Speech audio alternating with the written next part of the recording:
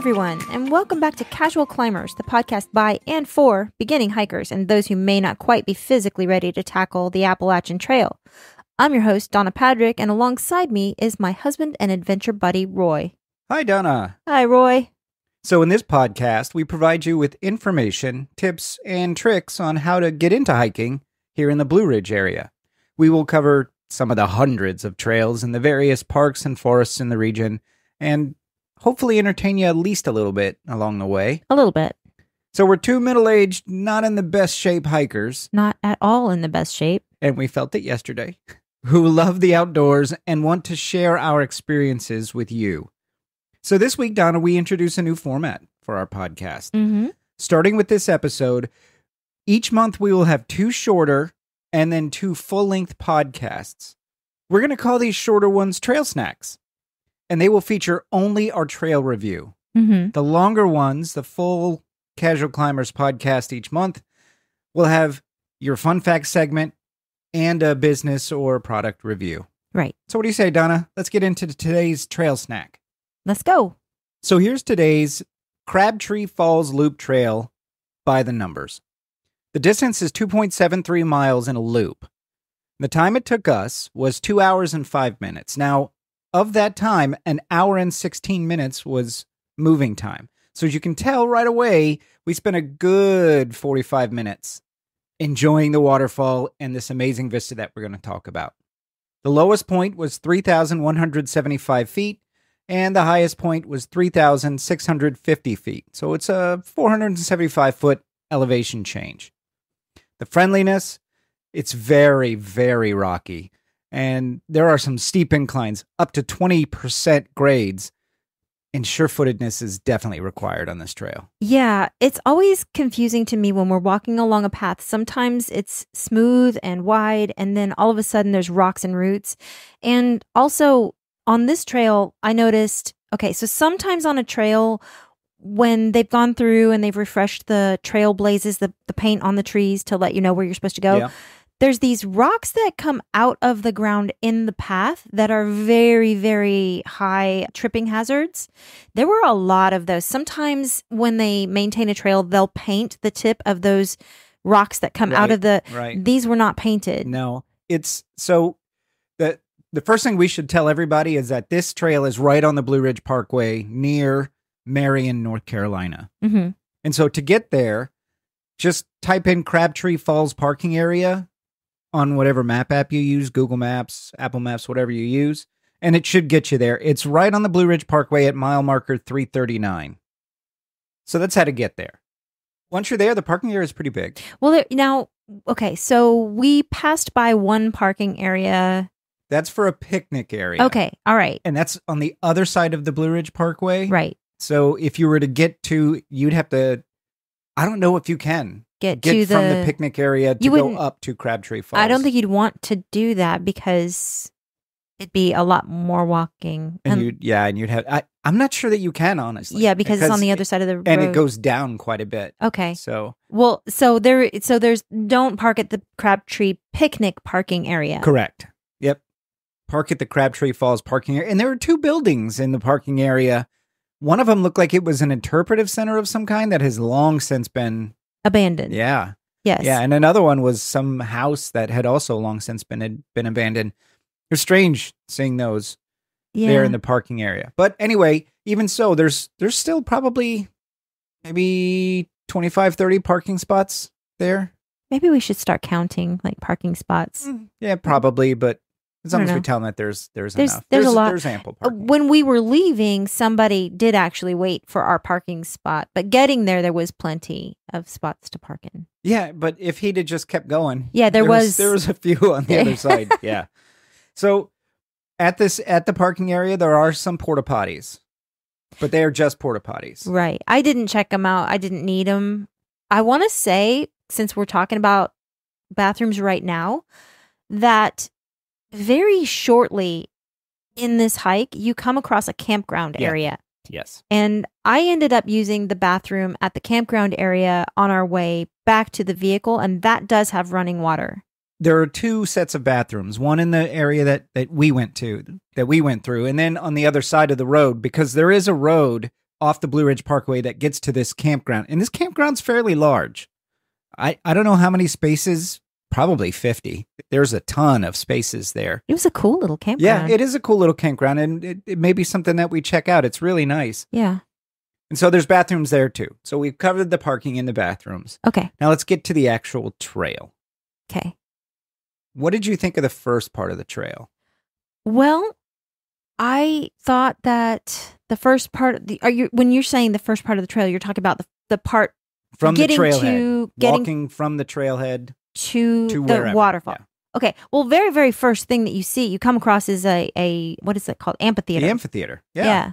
It's an old amphitheater. It is also kind of abandoned, but it looked like it was really nice back in the day. And I think it still has power. There were power there were power conduits going to it, but like all of the weeds are taking over it. Yeah. And the grass is growing up through the concrete and stuff. It's kind of sad to see because it looked like it at one point was really nice. Yeah. I wonder what that was used for.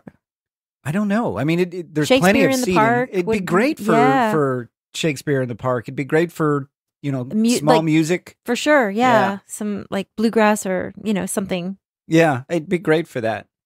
And so that's right there. Yeah. Like, it's very, very short. Maybe 100 feet inside the You can trailhead. be a unfit hiker and get to that like 2 amphitheater. minutes. Yes. You could take a wheelchair to it. Yeah, probably. Yeah. Yeah. I don't think there were any stairs, but anyway. And then just beyond that, that's when the actual loop starts. Right. And that's right there at the campground, Mhm. right there at the Crabtree Falls campground. It's a little confusing when you pass the amphitheater and you get to the campground. Which way do you go? So there's a sign there that says Loop A or Loop B. There's only one loop. Well, but I mean, I felt like getting across the. But you're right. We went counterclockwise, which is the way that the Komoot app had us going. You do have to kind of cross a parking lot, and then you cross a road, the campground road. And then if you don't really pay attention, it's easy to miss the trail because you have to go kind of hard right. Okay. To get to it. But you're right. Yeah, you're right. It's a little weird. Yeah. I just remember looking around and thinking, oh, we're in a campground. I wasn't ready for this. Yeah. So once you get past that, then the trail, in my opinion, the trail begins in earnest. Yes. It starts in the woods, and that's when the rocks and roots start happening. Mm-hmm. Yes, and also the elevation changes. Yeah. That's when it starts to climb. Well, in the beginning, did it? Oh, no, you're right. It was a steady decline. Yeah. Yeah, it was a nice, gentle decline. You hike down to the waterfall. Mm-hmm. Yeah. And so as you go through, and it's pretty, but there's very little water on that because of the way that we went. Now, I want to just say this right out of the gate. I think if we do this trail again, I think we're going to go the other way. I think so too, and we'll talk about why here in just a minute once we get to it. So the trail's pretty unremarkable as you get there. I will say this.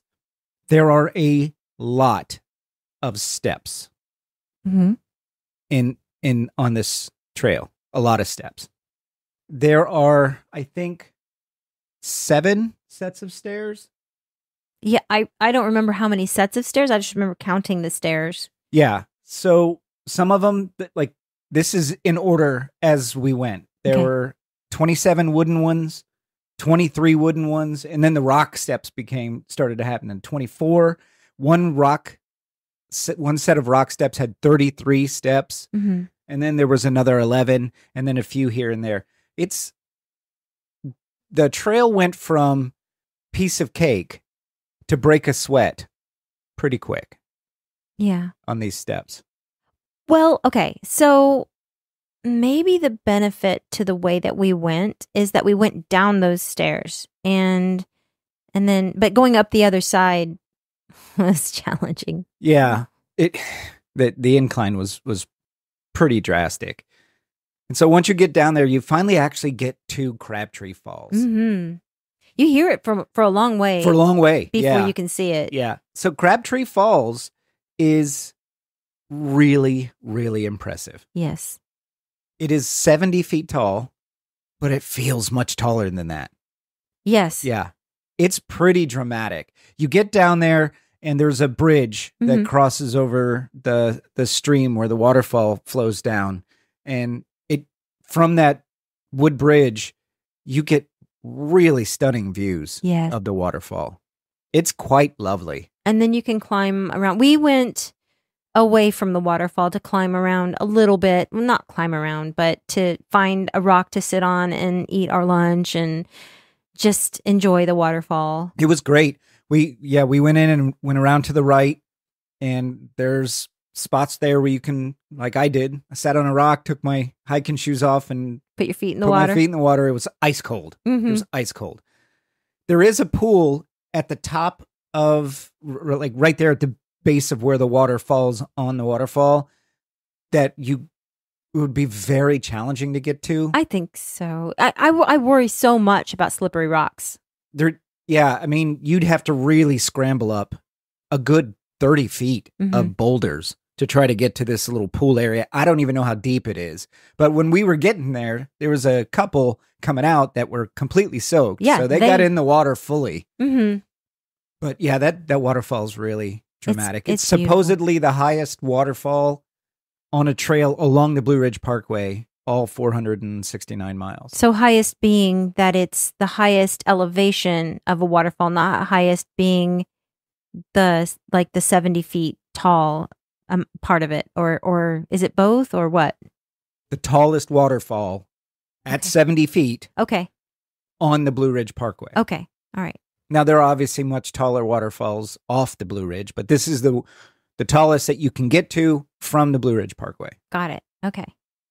And then, as if that wasn't enough, and it would be for this trail, and like I said, it's only a 2.73 mile loop. It's not very long. And then there's something else that really puts this in a list of maybe top 5, top 10, certainly.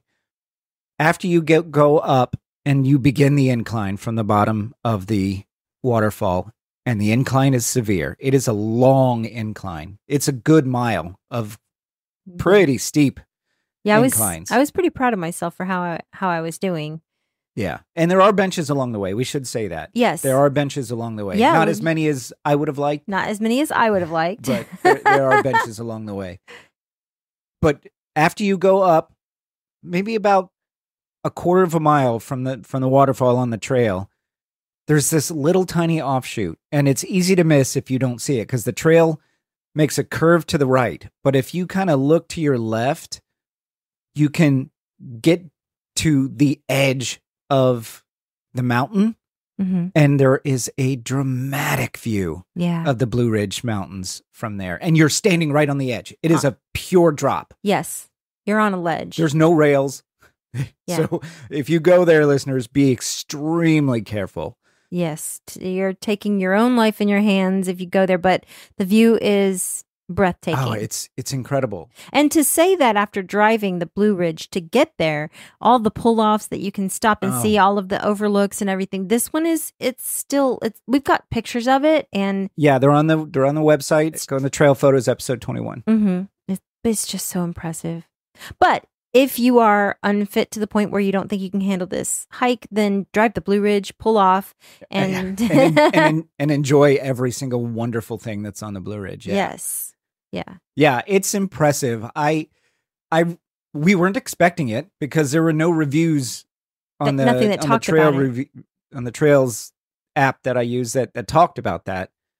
And it was a very wonderful, pleasant surprise. I was so happy with that. It's a good view. You could go there and sit there for hours if you really wanted to. We only sat there for a few minutes and enjoyed it, but we both got pictures and everything. So it's really quite spectacular. So this trail offered a gorgeous waterfall and an amazing mountain vista all in one.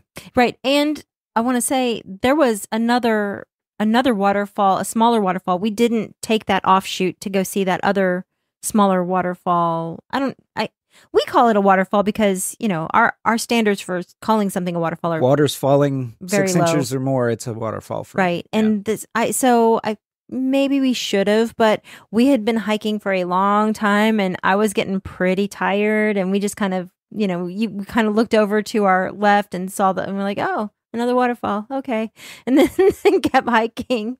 But I'm sure that was also another really pleasant place to stop and rest and just take in, the Probably. beauty. I don't know if it was another waterfall or a view of the same falls. I don't know. You're right. We didn't take it, and we probably should next time if we go. It's a much shorter loop. So if you don't do the full loop all the way around, you can take this short loop and just do that. And that's only like 1.5 miles total, if that. But we could hear the water falling. We could. So we knew could that. hear the water falling. Yeah. So overall, this trail it exceeded my expectations. I knew that we were going to see a waterfall, but I did not expect the added bonus of a mountain vista that you can walk right up to the edge of the mountain on. Mm-hmm. Yeah. It's a little bit farther of a drive from where we live, North Greenville. To get there, it was, over 2 hours? 2 hours and 30 minutes it took us, but we could have gotten there in under 2 hours if we had taken the highways, but any chance I get to take the Blue Ridge Parkway, I always take. Yeah. It was, you did the driving, I did the being gawking. in awe of the view around. Yeah. It's hard not to stop at every single overlook and just enjoy. There were a lot of mountain bikers out yesterday on the Blue Ridge Parkway. And I get it. The Blue Ridge Parkway is great. And, they have every right to be on the road as anybody vehicles else do. But it makes me really scared. makes it challenging because traffic, the road's narrow anyway. It's curvy. So passing them is challenging. A lot of times you have mountain going up on one side and down on the other. Yep. And I don't trust other vehicles that they want to pass these bicycles when they've got a double yellow line. It's always a double yellow line on there. So is it? Yeah, there's no passing. Now, you're allowed to pass the cyclists if it's clear, but there's so many curves and switchbacks where you're blind. Yeah. So you can't always see that. And my biggest complaint is when they're going uphill, they're obviously going much slower. Oh, yeah. Right? And some of them are going like 2 miles an hour, just huffing and puffing up these inclines. And you got a line of cars behind them just waiting. Yeah. It's rough. I get that they have every right to be there, but it makes it challenging. Okay, so here's the thing. If you're a car that wants to drive really slow on the Blue Ridge Parkway, I've seen you do this. You'll pull off and let the cars behind you go on by. You'll give them a chance to go on by. I've never seen bikers do that. Yeah. And never seen bikers do that. Yeah. I wonder why. Because like you said, they're huffing and puffing going up the mountain. You would think they'd want to brake. I'd want to brake. Yeah, I would think so. I would not ride a bicycle on the Blue Ridge, but more power to them. That is a challenge. It is. It's a challenge. 100%. So anyway, that's a rant about bicyclists over. I get irritated with them sometimes. So overall, would you classify this as a piece of cake, a break of sweat, a feel the pain, feel the burn, or a pain bringer? So, like you said, it started out piece of cake because until we started going down, it was a piece of cake. And then even when we were going down on the one side, we were like, I don't think we broke a sweat when we got to Crabtree Falls. I don't think we broke a sweat at all. It was the way away from Crabtree Falls coming back. That's when I was drenched in sweat. Yeah, we both 100% broke a sweat. My mom told me that her mom used to say, men sweat, women perspire, and what was it? Horses sweat, men perspire, and women glow. I was doing a lot of glowing yesterday. You were sweating, Donna. I was sweating. You were sweating. We were both and sweating. So was I. I was soaked. My shirt was soaked when we got out. And it wasn't even that hot yesterday up there. No. So, it definitely was a break of sweat. And probably reached into the feel the burn because that incline, such a long section of incline. Yeah. It was very challenging to get up. So, definitely a break of sweat, probably a feel the burn. Yeah. But worth it, right? Oh, yeah. Yeah, definitely. I do wonder, we've been doing this for how long? Since Christmas Day of 2023? 6 months. 6 months. So I was wondering if my body was going to get in better shape and I was going to be less of an unfit hiker. I don't think I really need to worry about that too much, but I think that my legs, just from the fact that we are hiking on a more on this regular of a basis, I think when we started hiking, I would have said, maybe pain bringer. Yeah. I think I would have been hurting today more than I am. I think so too. Yeah. I mean, I'm not sore today. Yeah, I'm not. Like I have been on some other ones, but I was just drenched and drained yesterday afterward. So, yeah. And you did drink, you filled up your water bladder thing. I did. I filled it up in a mountain stream and it was so good. Yeah. Oh my gosh. It's so good. Drinking mountain water. Now, I will say this. Some people say it's perfectly safe to drink straight without any filters. I use a survival filter on my water bladder because I don't want any microorganisms getting to me. Yes. So I use a survival filter that filters all that stuff out.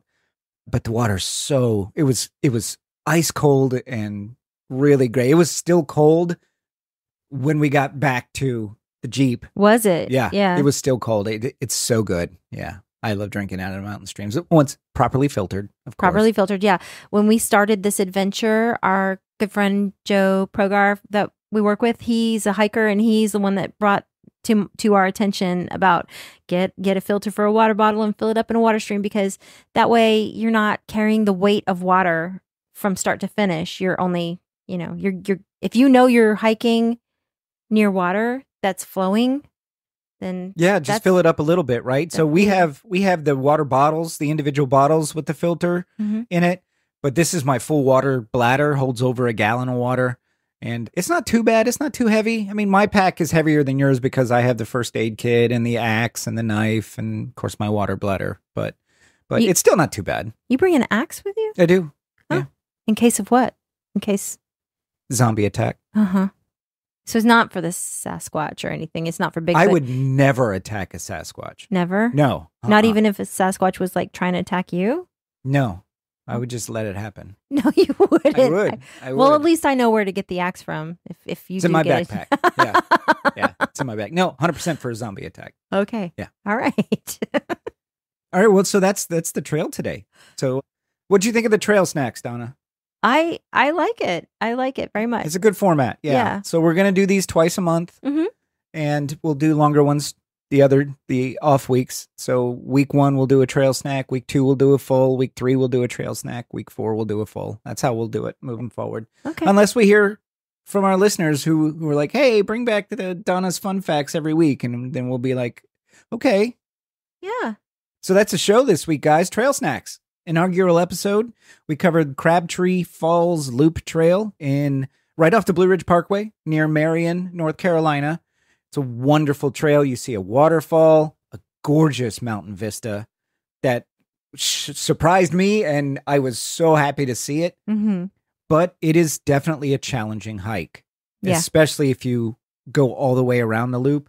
You could just go to Crabtree Falls, view the falls, and then turn around and go back. That'd be a much easier hike. Yeah. But we did the full loop. Yeah. For you guys, so that you would know what it's like. Right. And for us. So definitely we recommend it. Donna and I both recommend it. It's a great, especially if you're on the Blue Ridge Parkway, because when you drive the Blue Ridge, you're sitting down and enjoying it for most of the time. This is a nice way to get, an hour and a half, 2 hours, stretch your legs after sitting and driving along the Blue Ridge Parkway. Yeah. So, yeah, we drove the Blue Ridge Parkway last October, and this would have been the short end into the waterfall and out. That would have been a good little hike. We tried that really, really hard one, that really, really long one, and that broke us for the whole rest of the drive. Yeah, but it was worth it. It was worth it. Yeah. It was. So thanks so much for listening. Please subscribe to us in whatever podcast app you use, and be sure to leave us a review. That's how our show grows. Feel free to check out our trail photos at casualclimbers.podbean.com. And if you have a question, comment, or just want to drop us a line, you can reach us at casualclimberspodcast@gmail.com. So you didn't know that I had an axe in my bag? I mean, maybe subconsciously I knew, but I guess it hadn't occurred to me. And then I thought, well, wait, we're not chopping wood or anything. Like, why do we have an axe? Just in case we do need to chop wood. But of course, I think the primary reason is for zombie attacks. It's going to happen. Really? We're going to run across a zombie raccoon, and you're going to be real happy I have my axe with me. Maybe I'll start bringing my knife that my son Joe gave me last year. Sure, that's a nice knife. I have a knife in my backpack too. I have a lot of. Those things are heavy. I have a lot of weapons. That makes no sense to me. I don't.